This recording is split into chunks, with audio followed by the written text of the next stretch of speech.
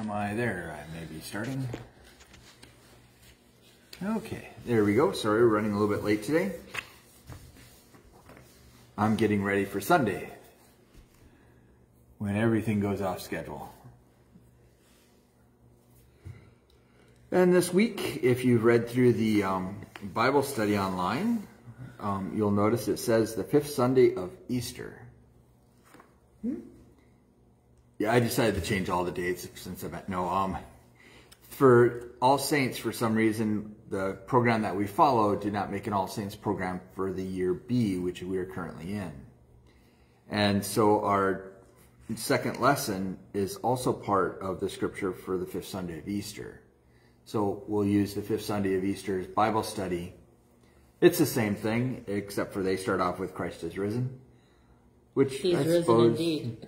Yep, I suppose that's not a bad thing for any Sunday. And so, but as we were waiting, we were talking about how our COVID numbers in the 4-county area here of Cottonwood, Murray, Lyon, and Redwood have all been high this week. And so just making sure we're going to take extra precautions and try to keep ourselves safe. So I'm going to start wearing a welder's mask. Hopefully I don't run it. No, I'm kidding.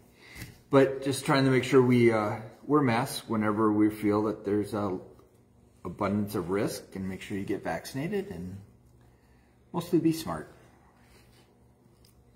Okay. Well, we come to, let us take a moment of prayer. Almighty God, you have knit your people together in one communion in the mystical body of your Son, Jesus Christ our Lord. Grant us grace to follow your blessed saints in lives of faith and commitment, and to know the inexpressible joys that you have prepared for those who love you. Through Jesus Christ, our Savior and Lord, who lives and reigns with you in the Holy Spirit, one God, now and forever. Amen. Amen.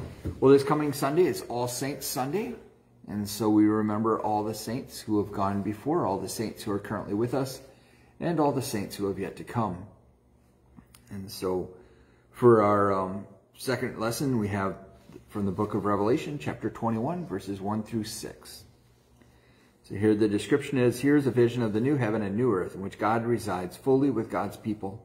So that mourning, despair, and pain have been eradicated. These renewing words from the God who spans all of time are trustworthy and true. John writes, I see a new heaven and a new earth, for the first heaven and the first earth have passed away, and the sea was no more. And I saw the holy city, the new Jerusalem, coming down out of heaven from God, prepared as a bride adorned for her husband. And I heard a loud voice from the throne saying, See, the home of God is among mortals. He will dwell with them. They will be his peoples, and God himself will be with them. He will wipe every tear from their eyes. Death will be no more. Mourning and crying and pain will be no more, for the first things have passed away. And the one who was seated on the throne said, See, I am making all things new. Also he said, Write this, for these words are trustworthy and true. Then he said to me, It is done. I am the Alpha and the Omega, the beginning and the end. Here ends the reading.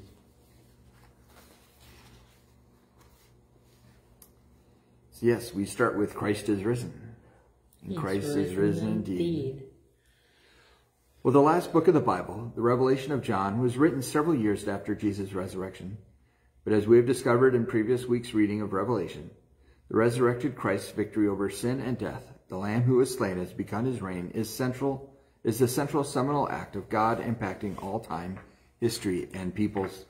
Christ's resurrection is evidence that ultimately God is in control. Life is the final word. So what difference does it make to say, ultimately, God is in control?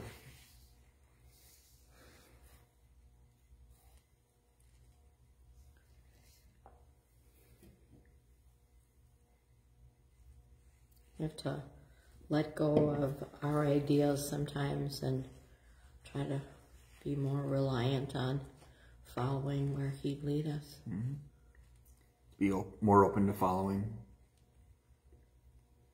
I think sometimes people think God is in control as like he's the puppet master rather than just being the one overwatching everything. Again, I like to go back to the parent imagery. You know, you send the kids out to go and play during the day, go out to work in the field. Gives us some Freedom. to freedom to choose and how to in this situation it's kind of difficult to know. I feel that Well, way. it follows what we felt. We should have started when we started here, our discussion, because it kind of follows our discussion. Oh, that's the hard part. Yeah, with all Ultimately, Yeah, it kind the of COVID is. is something we have to live with because we can't change it. Yep. It's just part of what Only we he have can to do have. that, Have him help us live through it. Yeah. choose the right Decisions to Yeah. help each other. Yeah. Yeah. So it's not that God makes it all go away, but No. He's there with us and walking with us. Yeah, and yeah. He sees a bigger The picture than we beginning, do. the end. Yeah. But he gives us the right to make decisions that, Oh yeah. and hopefully we do what. And the we right all thing. feel we have the right decision, but it doesn't necessarily mean that any of us know for sure what's right. No, that's We why. don't, you know. So I like Paul's or Martin Luther's letter to Philip Melanchthon is sin boldly, that grace may abound more boldly. It's not that we're supposed to go out and sin, but it's realizing that we need to do something, because sometimes doing nothing is worse than doing something. And realizing that if we do something we find out it's the wrong thing, to realize there's grace for that. Yeah. And so, because sometimes there are no good And decisions. he helps us through bad decision making. Yeah. And maybe from doing something wrong, we can correct it and make a better outcome. And learn from it. And,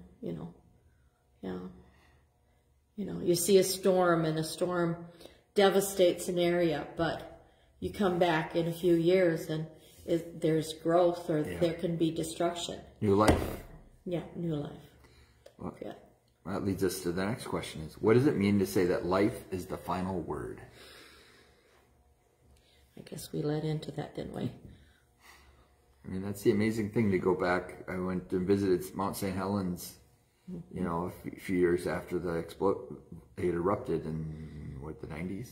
Oh, yeah. Or was It's it been the a lot 80s? of It's been a while. Yeah. You know, and Yeah. seeing the new growth happening there, or go out to Custer State Park after fires and seeing new growth there.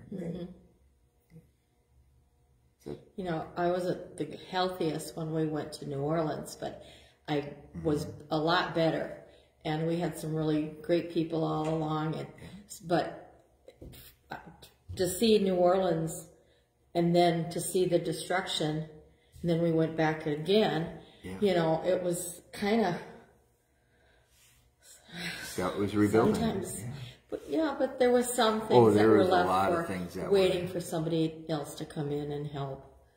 But There's a lot of They don't have destruction. much equipment to do some of that. that is stuff. right. They don't have for money, some of those they their didn't insurance. they didn't stick around. They had no reason to stay in New Orleans, so they went someplace and they never came back.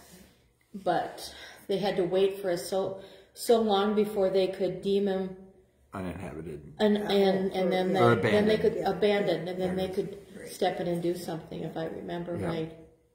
Because, I mean, that's hard when the economy is crushed. You want to go someplace where you can get a job and provide for your family. And Every situation is a little, you know. yeah, well, we remember going through that in the 80s when farming had low as, people were Well, I searching think for even work. around here, there's been floods that have caused a look at lot the of trees. damage Oh, to their yeah. homes, and they actually can't, or it'd be foolish to redo it Rebuild, because it yeah. happens again and again and again. So they kind of move them out. Relocated the floodplain. Relocate them. Yeah. Yeah. The city helps them maybe, or Yeah. some The kind state. of funds. See, Yeah. And so, but you Well, get, look at the end of Tracy that was devastated in '68, and Well, that you was a could hardly tornado, even. too. I know, but you hardly even know unless. But of course, you never know when they're going to reoccur either. No. But nope. you do the best. Yeah. Yeah. But life still comes back. And I don't know, I've been hearing about Henderson, how they, with the flooding and that, how much they're talking about doing something about it. Yeah. Yeah. You can only recover so many But some times of the things before. aren't easy to do. No, Yeah. they take drastic. Well, I it's think like, they've been going on for that for a long time. well, it's not that much different than here. Was I they're guess trying to we're figure out not what to exactly do with the Yeah. culvert over by Lake Laura. I mean, do you invest in putting something bigger to be more long term, or do you Well, that put was something the in that'll work most devastation of the time? that was a devastation that hardly ever 100 years that would have never. When we had all of that rain, Oh, Yeah. and our that's- ditches were lakes and rivers, and we'd never had that. that's How a do you little, foresee that?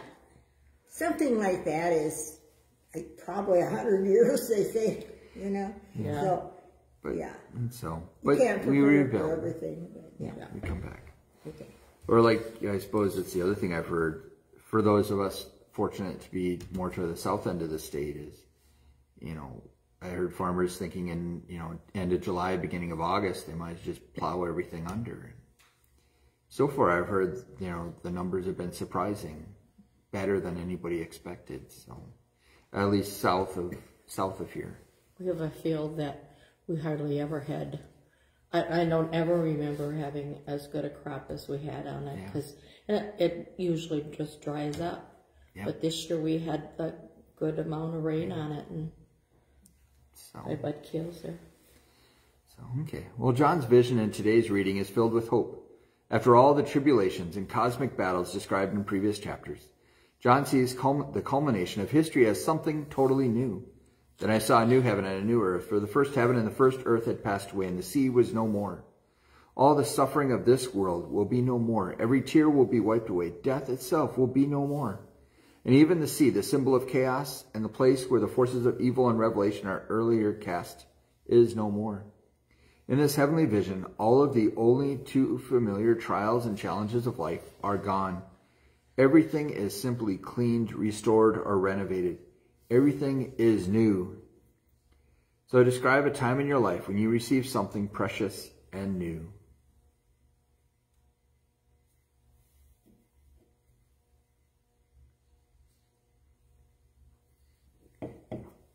Your kids.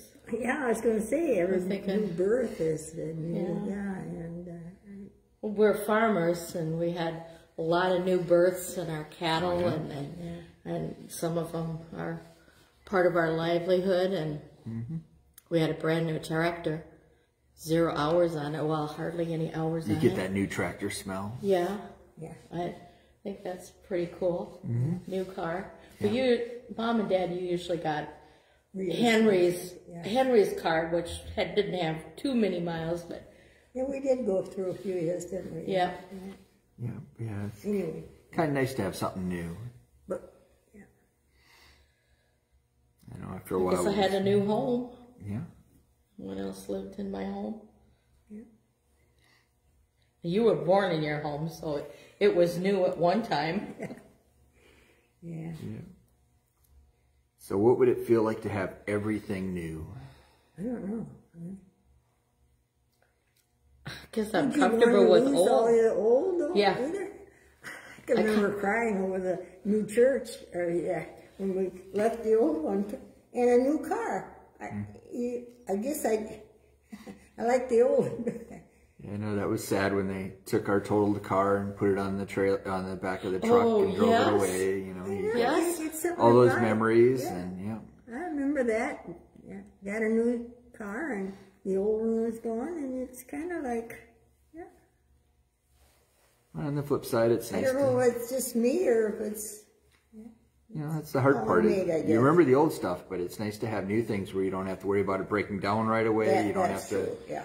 And, you don't have to worry about all the maintenance. and there's some things that are coming up now. I was just, all these electric cars. Yeah. And what did I read someplace that it's going to be all new by, That's always been what you want, Mom, is an electric car. what? Really, If you aren't she driving did. too far, it's not bad. She did. Bob and Ruth have that electric car, you know. It's weirdest thing. Doesn't make any noise. Yeah. they're talking, at some point they had talked about having them have some sort of noisemaker. Well, they did have some kind of a ticking or something. No, for the blind and for just anybody. If you walk through a parking lot at Walmart, it's weird. You're not going to hear it when it starts to back up. Something about the deaf. That too. Right. And so, but nope, everything has changed. But I have to admit, heated seats are nice. Not going to complain about those. Okay. Well, all this newness occurs because of God's dwelling with humankind. See, the home of God is among mortals. God will dwell with them as their God, and they will be God's peoples, and God's very self will be with them. The Greek word used for home and dwell is the word tabernacle. It brings to mind God's saving presence with the people of Israel. The Gospel of John used the word to describe Christ as the Word who was made flesh and lived among us. The vision of new heaven and new earth is the articulation of being in the full presence of God, dwelling in a full relationship between God and God's people. Reflect on a time when you felt the fullness of God's presence.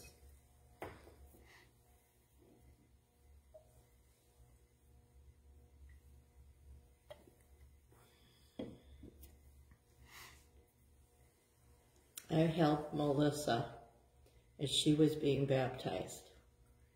And it was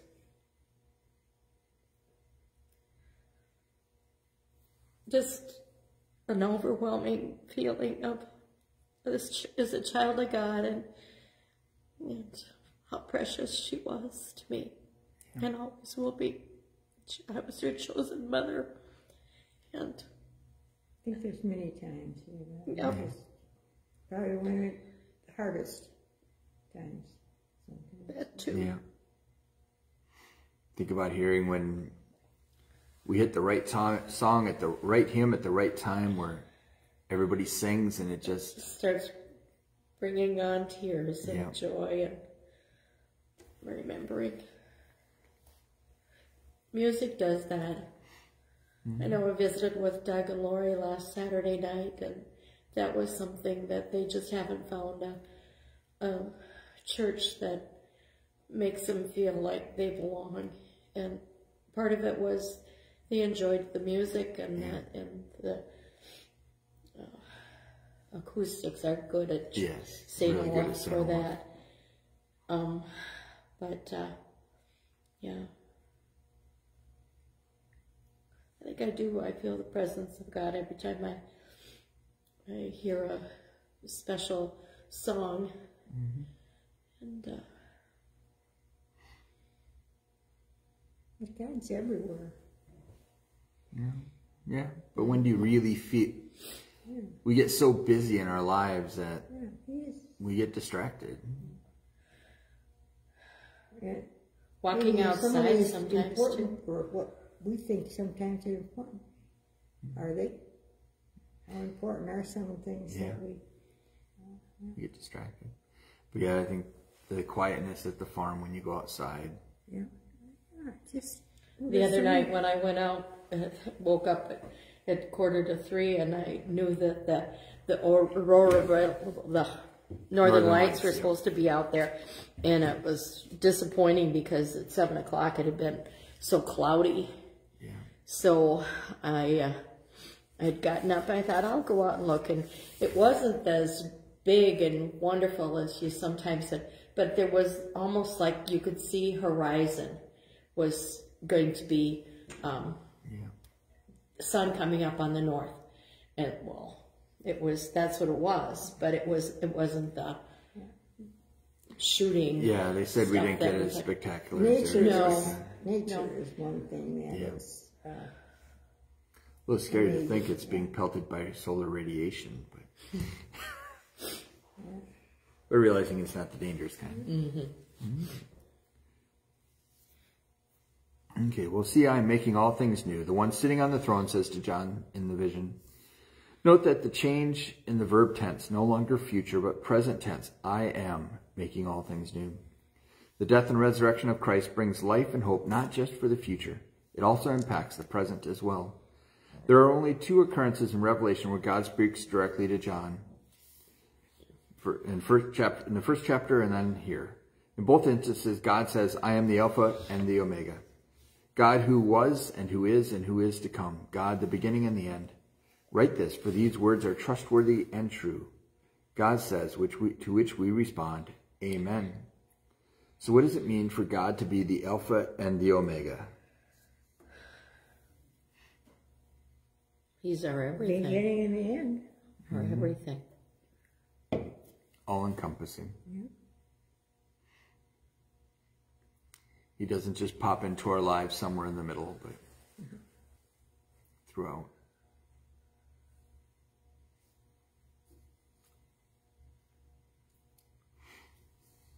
Okay, now we switch to the word among us. Something old, something new, something borrowed, something blue. This poem offers wardrobe advice for a bride as plans are made for what to wear for the wedding. Have you ever seen this advice being followed at a wedding? Yeah. I think most people do feel that they have to follow that. Most of the brides I see have. Yeah, it's... I remember trying to find everything when my wife and I got married.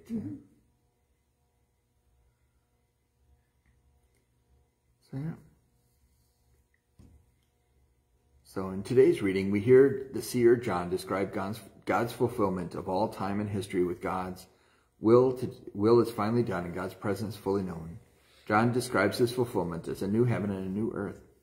God ushers in a new creation, a new Jerusalem coming down out of heaven from God, prepared as a bride adorned for her husband. It is a holy city where all the suffering and trials of the present age are no more. There is nothing old, nothing borrowed, nothing blue. There is only the newness of a new creation, the indwelling of God and a full, complete relationship with God's people. See, the home of God is among mortals. God will dwell with them as their God, and they will be God's peoples, and God will be with them. Do you relate to this imagery of bride and bridegroom? I can explain. Yes and no.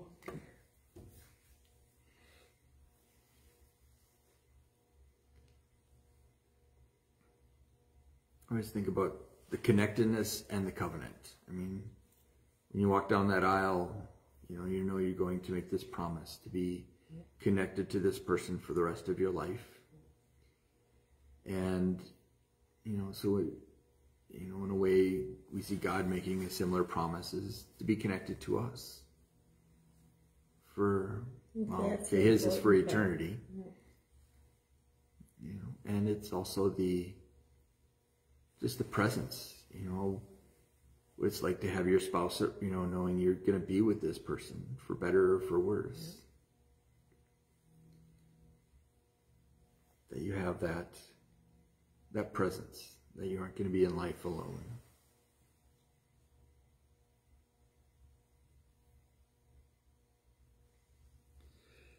And of course, you have when you do the please rise, everybody turn and go, or it was great. It's been too long since I've done a wedding.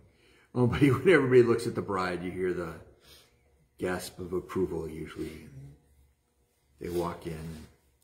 For Mom and I, we didn't really have that. We had our pastor and our witnesses, and that was the presence, and it lasted us a long time. Yeah. But yeah, I know. Typically, everyone wants that big event, but sometimes the simpler is just as good. It's one of the things that I didn't want. So yeah. Well, yeah. And yeah. I know my wife and I compromised. We did smaller, not big, but not quite that small. Yeah. No, it's So, and then, what does this imagery say about the relationship between God and God's people? We're connected. Yeah. Although in the Bible, there's a lot of reference to weddings that are very big. Very elaborate. So that is and with this traditional. And with this crazy COVID, there's been weddings changed plans how many times? I'm just glad it's easier now, but still hard. But God is, it's. I think many people, instead of church weddings, have gone to outdoor venues that I've seen some just beautiful yeah. vineyards, and It's nice to have Painted Prairie near I us. think the size of the crowds are one of the, probably the more That's gotten smaller. to be avoided than, I have to admit, when I read through this imagery, though, I go back to Genesis, where in the beginning, God was walking in the garden with Adam and Eve, and the intimacy. I can't imagine just walking out in the garden and having God walk by and say, "Hey, how you guys doing today?" yeah. You know, I think about the intimacy as this is, for me, is bringing about the idea that that's going to be our new relationship with God. It's not, you know, we're going to be walking down the street and we're going to bump into God and just have that connection like you do with your, you know. At least that's what I remember being newly married, is the house was small and you bumped into your spouse a lot. Because when you're first married, there's not a lot of cash there usually. And so, okay. Well, this new creation is brought about by one who says, I am making all things new. God's creative work is taking place now, while the vision of a promised future for God's people, while the vision is of the promised future for God's people, God is even now making all things new. We await with joyful anticipation a time when God's reign is complete and all suffering and death is no more. In the meantime, we are given hope, courage, and encouragement in our struggles. Our language fails as we try to articulate the promises of God in Christ. These promises are summed up in the words of God in Revelation. It is done. I am the Alpha and the Omega, the beginning and the end. All will be complete. We will know the fullness of time in the resurrected Christ. Life, not death. Hope, not despair. Salvation, not condemnation. All these are final words spoken by God. So what does it mean to have God fully dwell with us? I think what you just said about the walking side by side, you know. You know, one of the things they talk about early on is the dwelling is like tabernacling. The tabernacle moving with the Israelites when they're going through the wilderness, you know. Can't imagine going through and having, you know, the Ark of the Covenant and the tent right there, and knowing that, or even seeing Moses go up on the mountain and seeing the light and the lightning and the glowing of his face. Well, I think 40 years it took them to cross all that area. It just, and then we have pioneers that set out on just months to go similar distance. I think for part of that is... It's the same thing now. There's a lot of unknowns that people strike out on. And, and it's to know that you're... for kids going to school, there's a lot of new things in that. Almost, I think, you know, like with... I guess it always will be. Going to school, as we try to send gifts with them so they know they aren't alone. Yeah, that's true. So it's, you know, as God is trying to... adjustment, but make sure that they know that they're not alone. Yeah.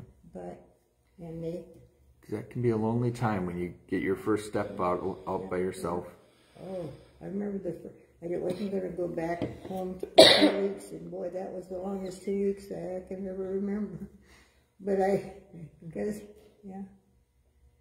and it wasn't that far, but it was just... Just the idea you couldn't, Yeah. Anyway. Well, this next part you can tell is from a few years ago. But the ELCA celebrated its 25th anniversary in 2013. The theme for the celebration was always being made new. Although the theme is based on 2 Corinthians 5:17, the message is the same in Revelation. So if anyone is in Christ, there is a new creation. Everything old has passed away. See, everything has become new, from 2 Corinthians 5:17. The good news of God in Christ changes lives and creates a new way of living. We live in the present life in a sure and certain hope that God is with us, and we anticipate the life to come when we will know the fullness of God. In word and deed, we proclaim this good news and embody the words from Revelation. Write this, for these words are trustworthy and true. So the question is, what do you find trustworthy and true about these words?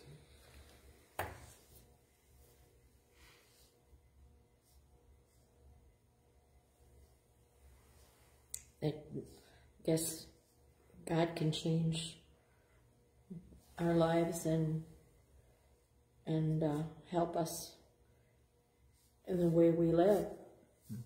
When do we give up the old and accept the new? Well, you talked about baptism. That's one of the times when we recognize the old self goes away and we become the new self. Doesn't mean all sin goes away, but No. it's a process. We get, in seminary, we get in the argument over justification and sanctification. You know, we are So justified. what was that again? The argument between justification and sanctification. Justification is when we're made right with God, which for Lutherans is Jesus did that, so it's done. But sanctification is the process of us becoming closer to God, trying to be holier, trying to be better, and having God work within us to make us holier and better. And so it's like we're already welcomed into the family. So now how do we live out our part of the family? God's work, our hands. Yeah. How do we make it part of who we are? And so it's always a process, you know. We talk about waking up every day, trying to do better, trying to live as God would expect us or want us to. Yeah, it's kind of a hard thing. You know, 'cause it's the hard thing. I don't know if anybody else does it, but you finish the day and you think about all the things you should have done or could have done. And I find myself, I could have done better. Right. And how can we prevent some of the divisions that are caused? How do we work because on of all of division? probably over a little or nothing. Well, it's, you know, and that's the hard part for me. Families and Yeah. Is trying to figure out how to work it in the church. Is to the church. making sure that if we have division, that we can work to come together. 'Cause, Yeah, right. I mean, the church should be one place where we can have people who have different Opinions ways of and still approaching get along. opinions. I think and, of all these churches now that are. oh, that's the hard thing to see. What do you? What is Yeah, the but you know, answer? Mom, if what I hear is right, they have heard or taken the context and it's maybe not what was intended to be said, but it's what was said, and because it was said, it's caused Divisiveness. division. There's and- something about words that come out of your mouth, you can't get That- them back in again. Yeah. So it's, Yeah. and it isn't always come out right. Yeah, and where we get our information sometimes, it's kind of like, what did you hear? Where did you hear that? I think Really, we're teaching to be bisexual in school? That's what my friend said. And it's like, really? They don't have that in the curriculum. They're more accepting of how you are sexually, but I mean, they haven't rewritten everything. I mean, that's just not, we just need to. I think part of it too is the way we receive the information. Is, I mean, if somebody says something that offends you, do you say, do you use the grace? You know, do they, what is that? Did they say it and not mean it in the way that you heard it? Right. You know, we're way too easy to assume that the other person is saying something to be mean. Yeah, right. Or to be offensive. And not enough of going, Right. Yeah. This is how I heard it. Is that what you meant? Right. Right. And I know for a fact that's partly what happened in Slayton. I know. Yeah. I still remember going, my pastor growing up said something that bothered me in a sermon. Did you talk to him about it? Well, that was the scariest thing Yeah. in the world. Yeah. See, that's kind of it. And we talked and realized he's coming from a different perspective. Now I'm coming from a different perspective. And they didn't clash. No. It's just we're seeing, it's like you have two blind people explaining an elephant. Well, it's really thick on this end and really solid. Yeah. Well, it waves around on this end, up and down. It's, you know, you both aren't wrong, but you both aren't right. And it's realizing it's... Or realizing that you probably do think the same thing, but you just come at it a different angle. I think my wife and I, when we were moving down, or going down to interview for her first call, we got in a discussion. And we're arguing for about an hour in the car. And then we realized that we're arguing for the same point, just coming at it from different directions. Yes, that's what I meant. And so, yeah. Sometimes you're just not hearing it. Yeah. And so hearing the words, and I think that's the other hard part, is this is trustworthy and true, is we have to believe in the one who says them. And that's sometimes can be hard. But again, this being All Saints Sunday, for me, it's also helpful to remember that, you know, my great-grandparents believed this, my grandparents believed this, my parents believed it. Yeah. And it's It's not been something passed coming down. out of, Yeah. it's not like God is suddenly popping up and saying, "Hi, Chuck, I'm here. Listen to me." It's, Yeah. You've been... God's been there the whole time. And He's been with you all the time. Yeah. so it's not like something new. I think, yeah. And I think we sometimes forget about the importance of that history. It is. And some of Because it's you think good, of somebody that has some is bad. grown up in other situations. But there are times And when yet- there are families where you have been raised as a church-going family, but your children have married spouses that are not of that same persuasion. Sometimes they become But there part of is the church. only And one God.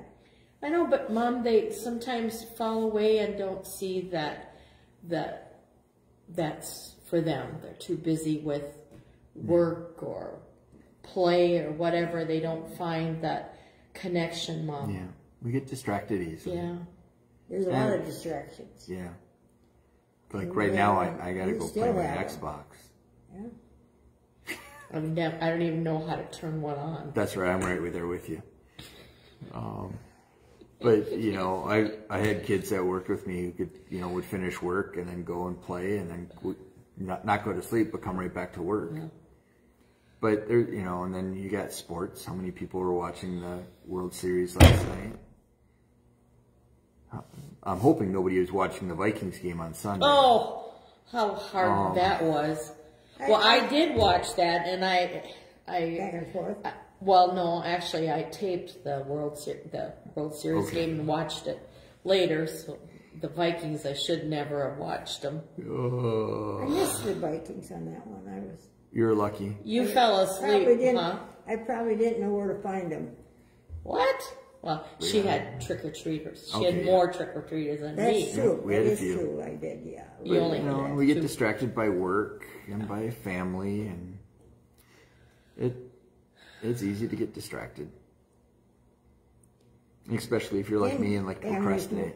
Pretty important, so that's...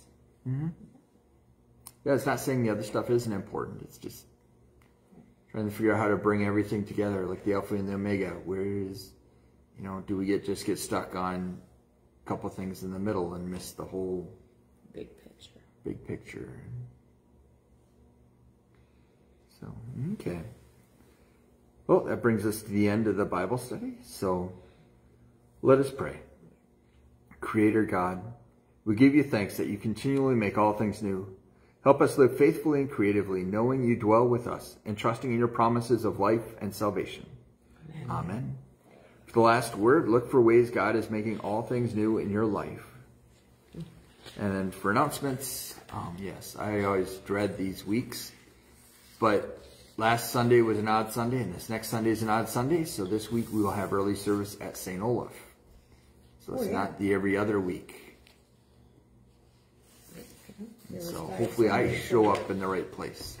And then we'll have late service at 10:30 at English, and we're doing Bible Sunday at both English and St. Also, we Olaf. have our clocks. Yep, and the clocks fall back, so Yeah.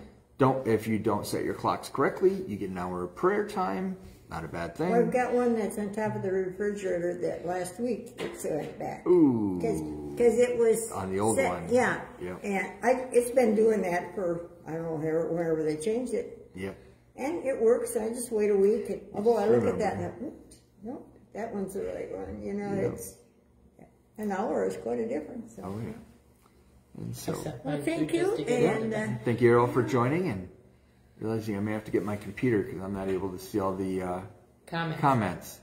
So I showed them a little bit better. But thank you all for watching, and thank you for coming, and we'll see you again next week, the same place, same time. So God be with you. even